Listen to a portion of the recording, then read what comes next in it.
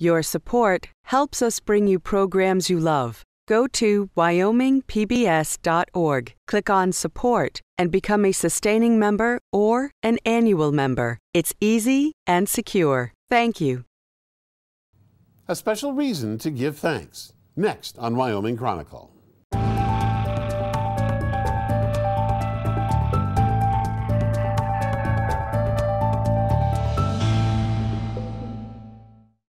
Hello, I'm Richard Ager. Welcome to Wyoming Chronicle. When Americans celebrate Thanksgiving, you often hear the phrase, home for the holidays. But what if there was no home, no community to return to? What if you were alone in a strange land with few prospects of seeing your family again? Well, that's real life for millions of refugees around the world, and we'll talk about that in a few moments. But first, Chronicle producer Stephanie Smith brings us a story about a boy who survived for years in a world few of us can imagine, only to grow up, come to America, and find a new home in Wyoming. Okay, have a nice weekend, guys. Thank you for seeing you today. Stay away from the phone.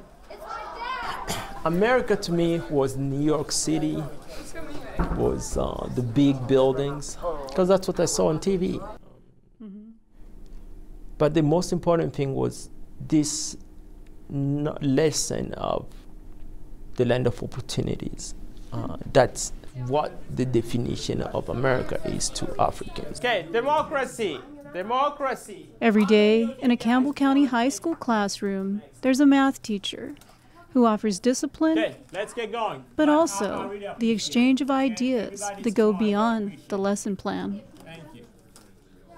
They walk in the classroom and they're like, okay. Then they hear me speak and they're like, okay. You even have an accent, which, it's like, Mr. B, so where where were you born? Well, I was born in a hospital, and, you get the giggle out of them. And they want to know, okay, where was the hospital? It was in the city. Which city? And I'm like, okay, I know that, I've got you hooked, pretty well now.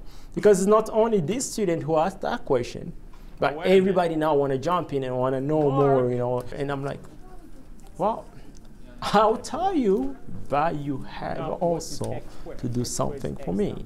We are in here not about storytelling. I'll give you a specific day that you can ask me any question.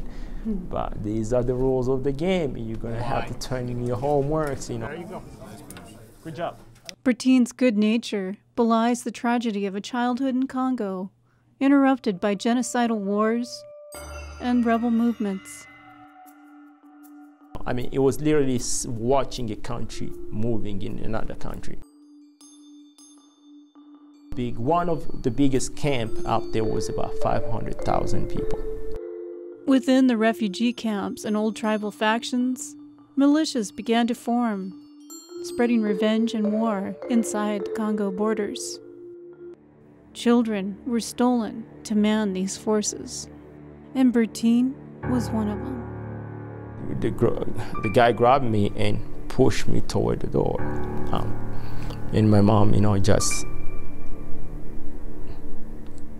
jumped off, the ground and, superposed herself between me and the guy. It's like, you're not taking my son unless it's over my dead body. And,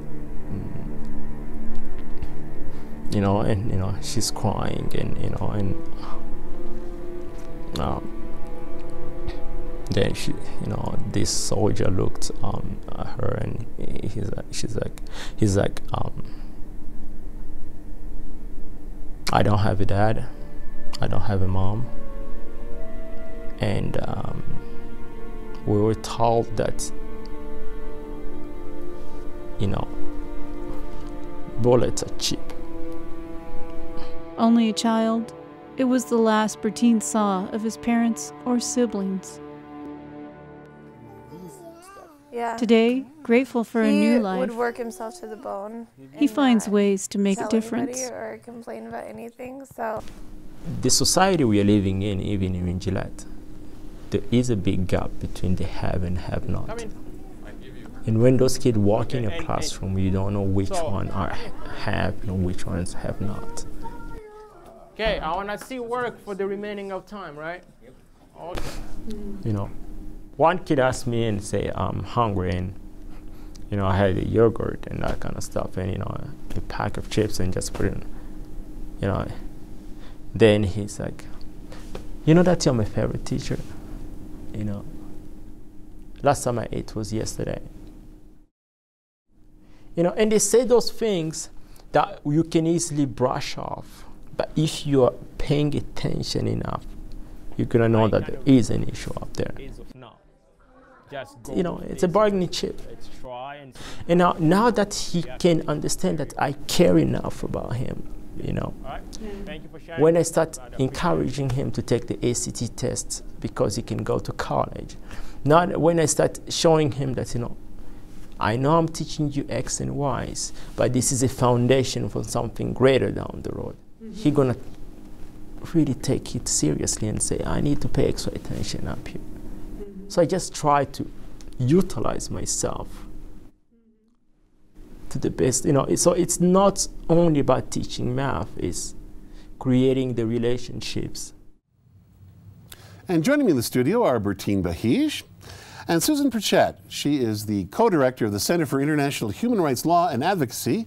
She's also a visiting professor of law at the University of Wyoming. Welcome, both of you. Thank you. Well, Bertine, it's an extraordinary story, from child soldier to teaching math in Gillette, Wyoming. But you're the one that we now know, and millions are displaced worldwide. Susan, I mean, what were the odds against Bertine ever making it this far?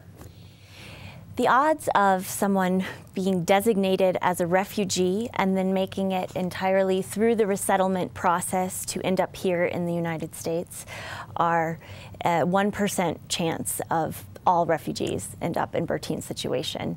Out of the millions of refugees in the world, there is a process by which the UNHCR, the United Nations High Commissioner for Refugees, determines whether or not any particular refugee should be returned to their country once it's safe for them to return, whether or not they should be integrated into the community in which they're currently living, or whether or not and we'll get to they all should those be conditions resettled in just a moment. But, you know, did you ever think, Bertine, that in terms of those kinds of odds, did you ever have any kind of notion of where you might eventually end up? To be honest with you, no. I never in the million years thought that I would be in the United States of America one day. Never dreamed about it. So it came to me as a shock. And, you know, when you're in that survival mode, you don't think far ahead, you know, or you're thinking about this now. And then as things start happening, you know, you don't get a chance to even grasp it because the process goes by. And, you know, before you know it, you find yourself in America and you're like, okay, where am I and how am I going to process this new home that I have now? And you know, so much of your experience obviously must have been just occupied in surviving, obviously, in difficult circumstances.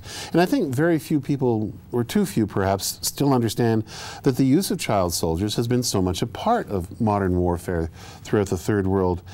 Is this an African phenomenon, or is it more widespread? The use of child soldiers is widespread throughout the world, although it often gets attributed to Africa. And it's not limited to boy child soldiers. There are girl child soldiers as well. And even though there are international instruments that speak to the prohibition on the use of child soldiers, it's still a worldwide phenomenon.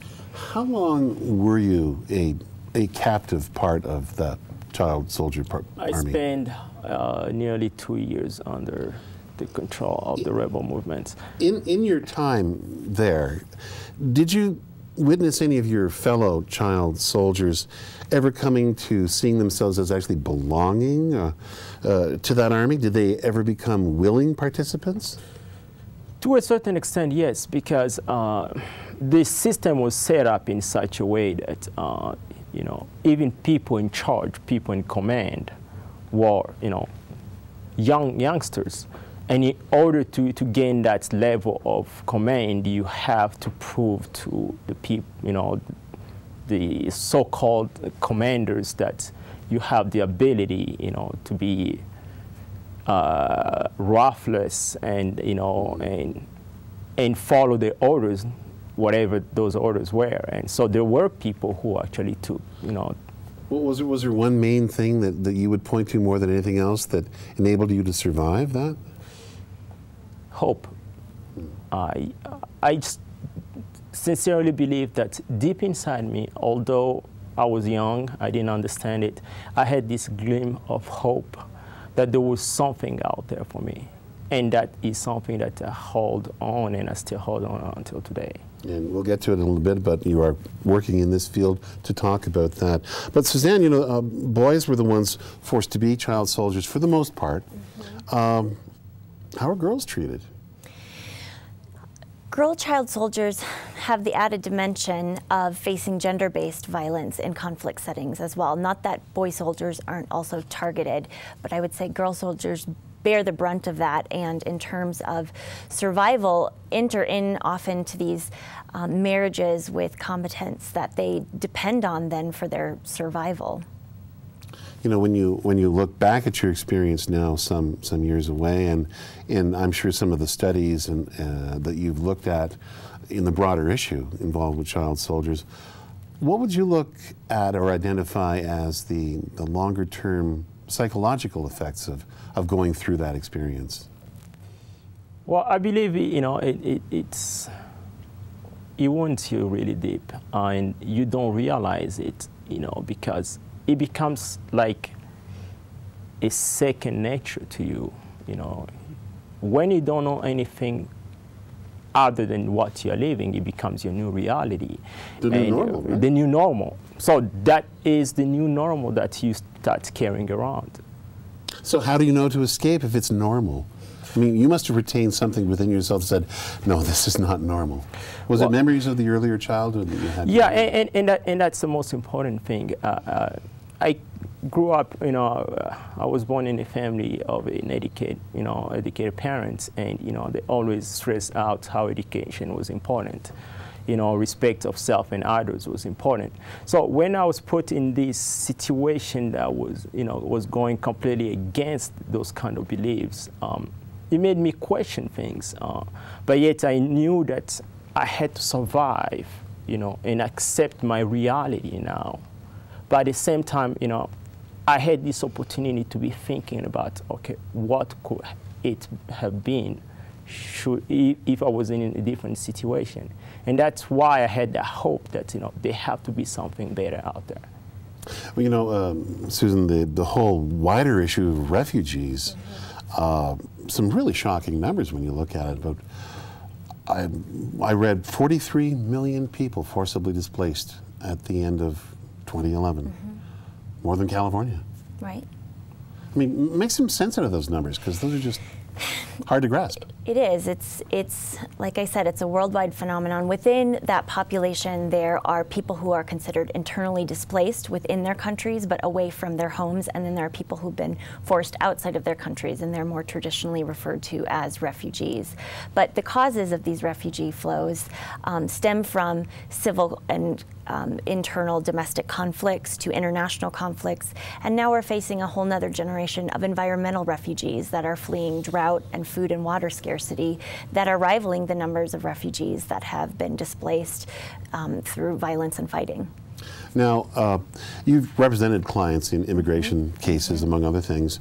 How difficult is it to actually win refugee status for somebody to gain entry to the United States? Like I said, it's very difficult for someone to be determined and noted as a refugee by the UNHCR. That process is very difficult, and then to gain resettlement to the United States, only 1% of all refugees actually are resettled to the United States or a similar country. There's also a process of people coming here first and then applying for refugee status, and only about 30% of those cases are granted. Well, let me just read, if I could. This is priority one for classification as a refugee to gain entry to the United States. And this is a quote: individuals with compelling persecution needs or those for whom no other durable solution exists. That sounds like an awful lot of people. It is, but the process has been defined as such that in order to even meet the definition of a refugee, you must show that you are going to be, you have been or will be persecuted on account of your race, religion, nationality, political opinion, or membership in a particular social group. So that's a pretty narrow definition to begin with, and then for it to be determined that the only solution that fits your particular needs is resettlement in a third country is another hoop to jump through, and so that's why the odds are so low. So when we look at those sort of qualifications, Bertine, under which of those would you have qualified when you got here? What was the classification? Well, was it simply this being forced into service as a child soldier? I believe that's one of the elements, but I also believe the fact that I lost contact with any family members was another issue, and the fact that my father was well known, it could have attracted some hardship should have been returned. Now you're from Bukavu in the Democratic Republic of Congo. Was Bukavu itself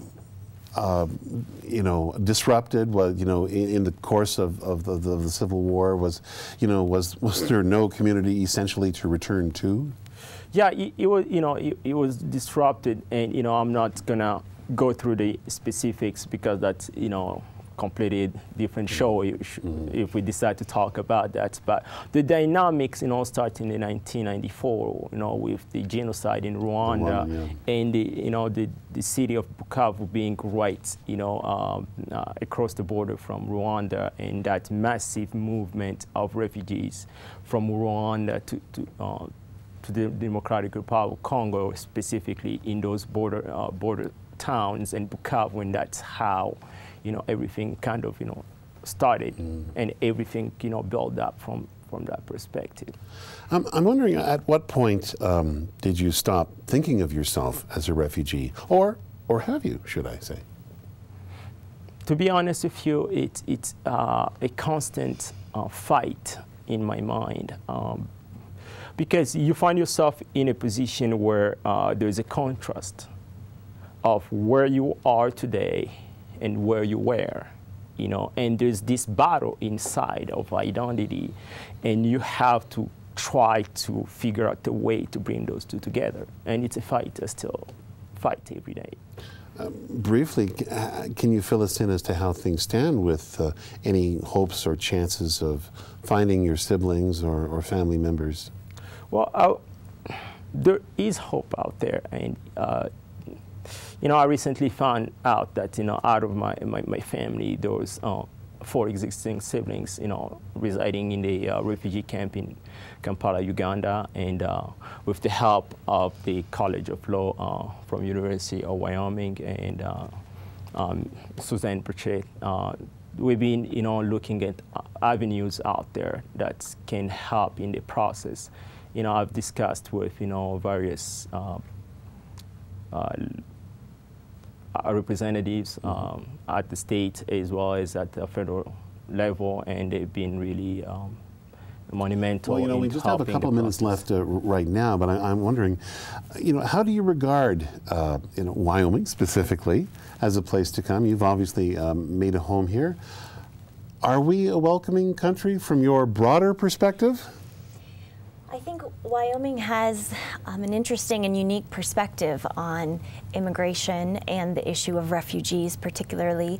Wyoming is not a border state. We're not being Montana, right? We're not being overwhelmed by an influx of immigrants and refugees, and I do believe that fosters a more open and welcoming attitude toward immigration in this state. Yeah, I would like to mention the fact that on the other side, Wyoming is the only state in the Union that does not participate in the refugee resettlement program through this organization called the ORR, which is the Office of Refugees Resettlement. Now, what would that participation mean exactly? Well, it means that at the governor's office level, which will need to have a representative who is in close contact with the federal government and accept, that Wyoming will be receiving refugees. So if you call our governor's office and ask for some advice on refugee matters, they may direct you somewhere else? Yeah, yeah, because officially we don't have refugees per se, and it's a process that I've been, working on. And I've talked to one of my county representative, Noreen Kasperik, and we are putting together legislations that we're going to present to the. 1 minute left. So, what kind of difference do you think that kind of participation at a government level would make?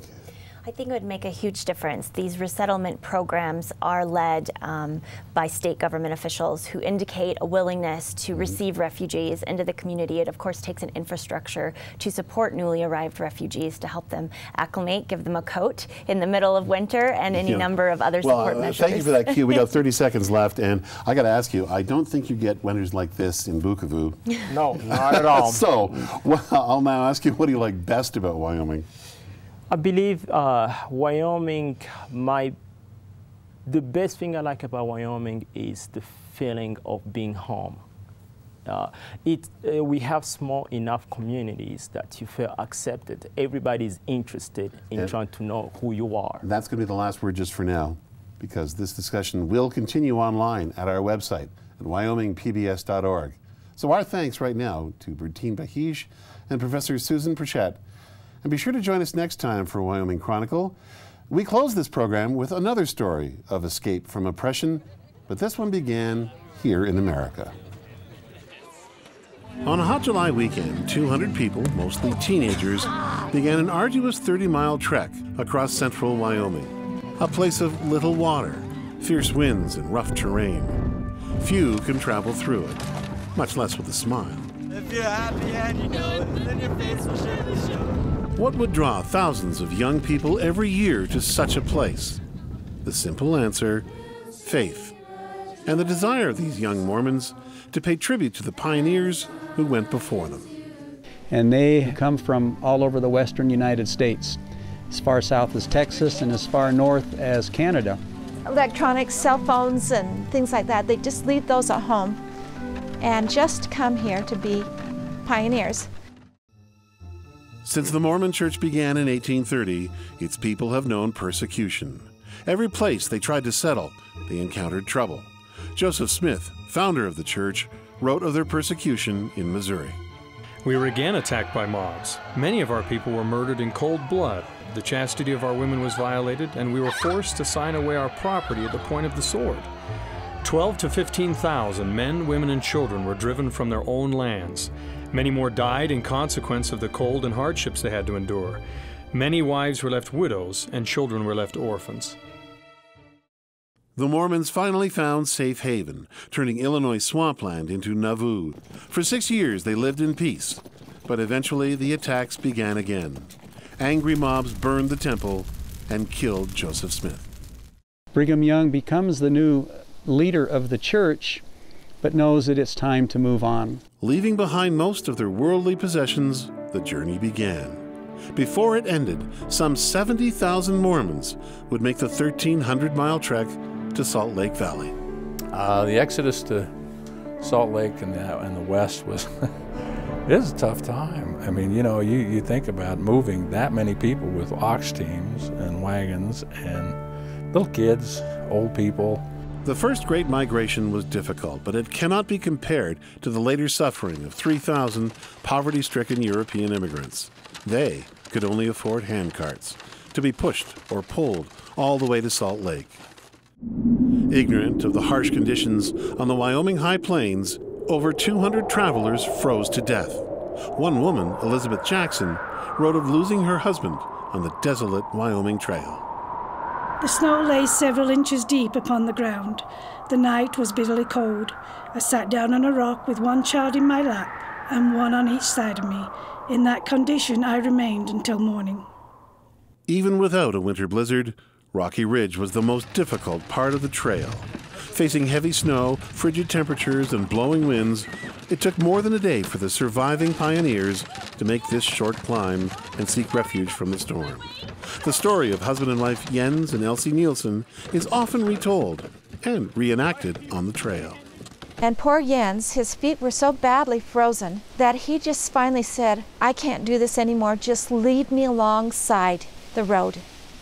And Elsie said, no, I won't leave you. And she put him in the handcart and proceeded to carry him over Rocky Ridge and down the 15 miles into Rock Creek Hollow. She carried me up that hill today, but she's carried me throughout my life. A lot of you young people out there, I hope that someday you're able to find someone who's going to be able to help you get through your life. There are many lessons along this trail. One is teaching young men about respect for women. There's a point on the trail where we divide the young men from the young women in order to remember how the men passed away or were unable to pull the handcarts anymore. And so the young men go up to the top of a hill, and then the women pull the handcarts by themselves while the men are silently standing there watching. I've seen them stand there with tears in their eyes, wishing that they could help. It transforms them into a different time and a different feeling towards each other. I have pulled my handcart when I was so weak and weary from illness and lack of food that I could hardly put one foot ahead of the other. I have looked ahead and seen a patch of sand or a hill slope, and I have said I can only go that far, and there I must give up. But most of these pioneers did go on to reach Utah, and they would remember their time of testing as they crossed the unforgiving Wyoming landscape. For some, the lessons learned during that bleak interlude of time spent in the territory of Wyoming would help guide them the rest of their lives. I've gone on to that sand, and when I reached it, the cart began pushing me. I've looked back many times to see who was pushing my cart, but my eyes saw no one. I knew then that the angels of God were there. Was I sorry that I chose to come by handcart? No, neither then nor any minute of my life since. The price we paid to become acquainted with God was a privilege to pay.